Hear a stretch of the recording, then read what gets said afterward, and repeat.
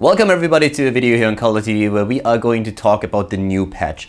The Kaelthas patch was introduced by Blizzard and so far we haven't really seen too much play just yet. There are of course the first tournaments that will start very soon with the new patch, so that we're seeing how the competitive scene is going to adjust what happened here. But the patch in general was really interesting and we're going to talk about that today.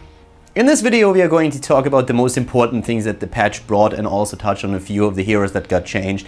But of course the first thing is always the new hero. We have with Kaelthas a new assassin in the game, a new damage dealer, and Blizzard introduced another one after they already introduced one in the last patch, which was of course Sylvanas. Not really labeled as an assassin, more as a specialist, but still one of the damage dealers that we have currently in the game. So the meta is already going to be shaken up by that alone. That we have a new assassin suddenly that you can ban out, so the picks and bans are going to be highly influenced by that, since you suddenly have more options. But Kaelthas as a new hero is also pretty interesting to play.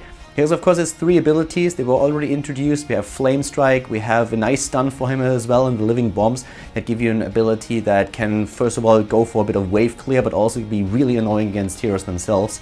And his passive is an interesting one. Venom Spheres is something that you can activate every 6 seconds and it will empower your next ability. In the case of Flame Strike, for example, that means that your radius for the Flame Strike itself is a lot bigger than before, or with a normal Flame Strike. So the way that the hero works is quite interesting. You want to use your passive as often as you can. You always have to make the choice which of those talents do you really want to empower with your next trait, with your next passive ability.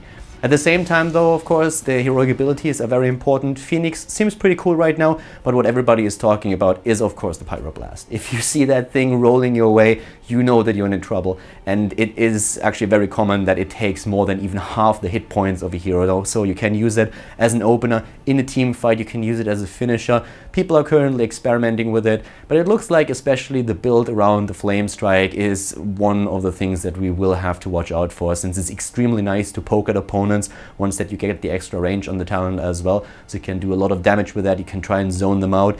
And another ability that is highly interesting is the stun that we are seeing on Kaelthas. So that might be something where people are going to experiment with a few utility builds and trying to just play him in a way that he can assist the rest of the team, and then with his own heroic try to get some extra damage in, and of course the Flame Strike.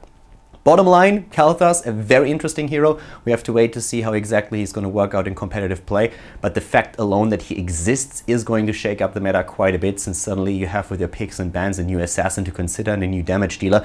There's a lot of combo potential, especially with something like Flame Strike. He has a lot of area of effect damage spells in general, and that is amazing when you combine that with a more into Apocalypse, for example, with Jaina's Blizzard, something along those lines. So there's a lot of potential play that you can have in a competitive environment, but we will have to wait how the teams adjust it. The hero is fun to play, has no real escape, so that's a bit of one of the downsides. You have of course your stun, but that is only one of the things that could potentially get you to safety in a bad situation. He's very squishy, so you need to be careful when playing him, but he's definitely fun. He's a great addition to the game. Besides the introduction of a new hero, another thing that Blizzard also did is they really worked on the warriors a lot. And especially on warriors like ETC, Diablo, Muradin, and also Anubarak.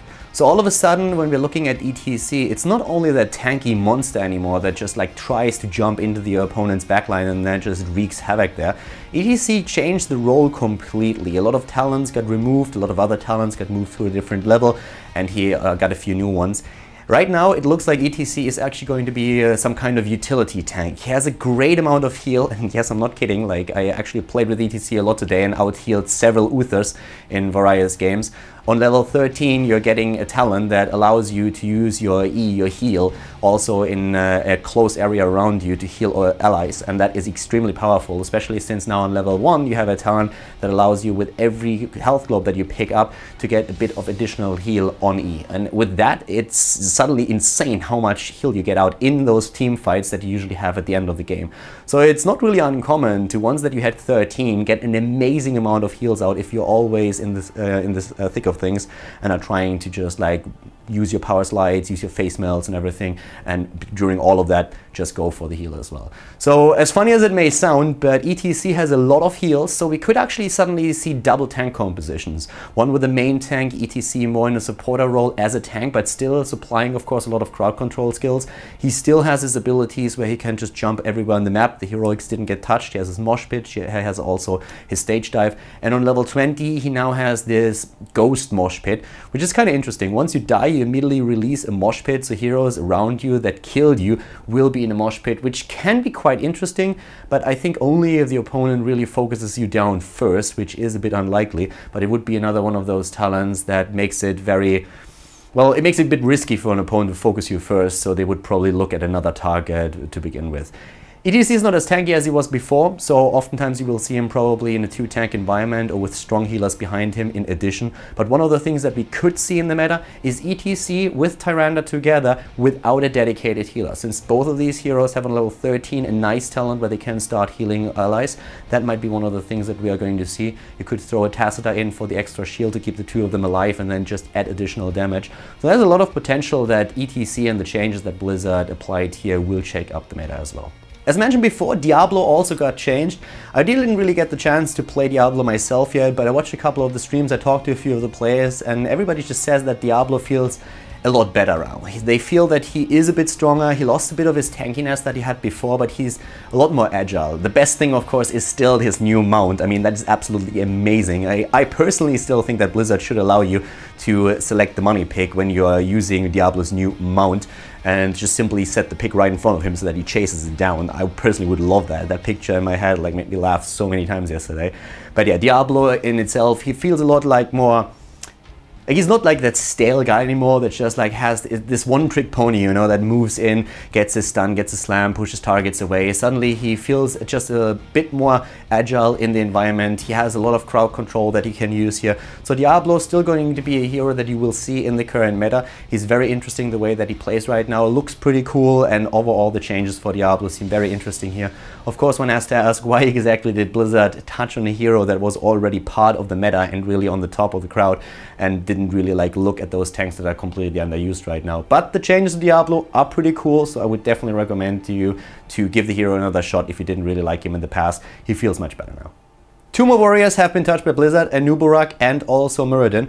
Muradin received just a few changes which make his Thunderclap build even better, and that is especially good when you're going up against a hero like Illidan, for example. They also worked a bit on his Haymaker, but the Illidan counter is something that we're probably going to see quite a lot. In the last patch already, when you saw the meta, then oftentimes when your opponent picked Illidan, you would go for Muradin to have that Thunderclap to make sure that he doesn't get like this amazing momentum in a team fight, and now that ability of Muradin got even better. So he's extremely strong against Illidan right now. Could be one of the counter picks that we are seeing in the new patch. Hero still feels pretty damn good, and Muradin, a lot of fun to play.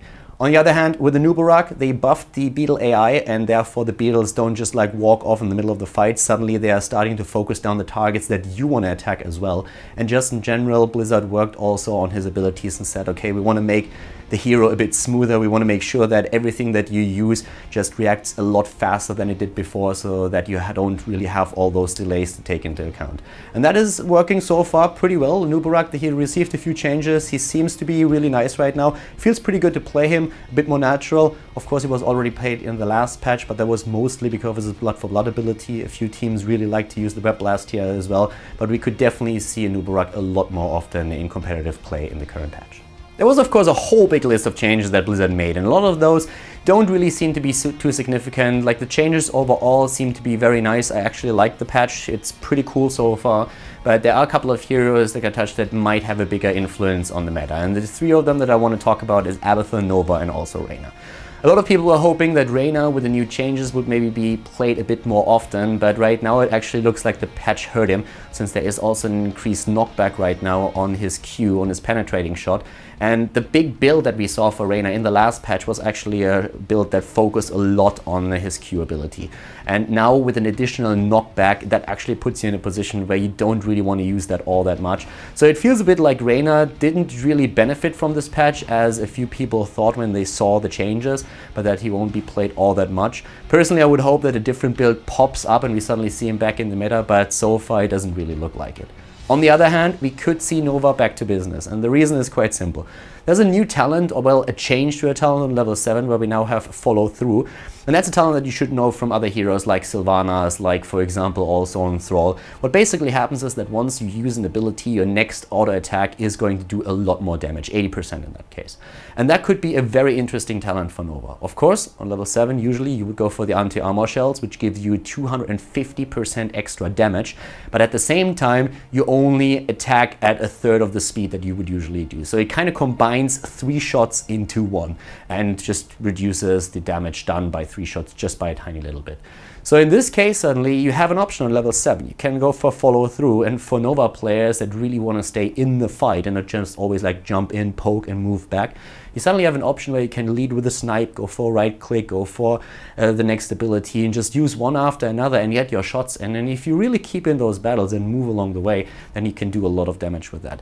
Teams are already experimenting with it. So far, it's really too early to tell if we will really see Nova back in the meta, but there is definitely an option for her to be back, especially, of course, because now with so many area of effect spells that you have and with the whole meta also shifting to crowd control, we could see we could actually see the precision strike a lot more often.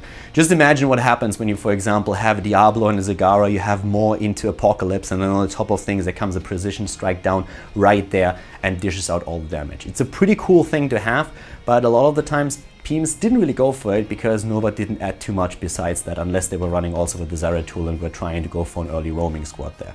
So now suddenly you might have more options with Nova, and we might see her a lot more often in the patch, which I personally hope for, but time will tell.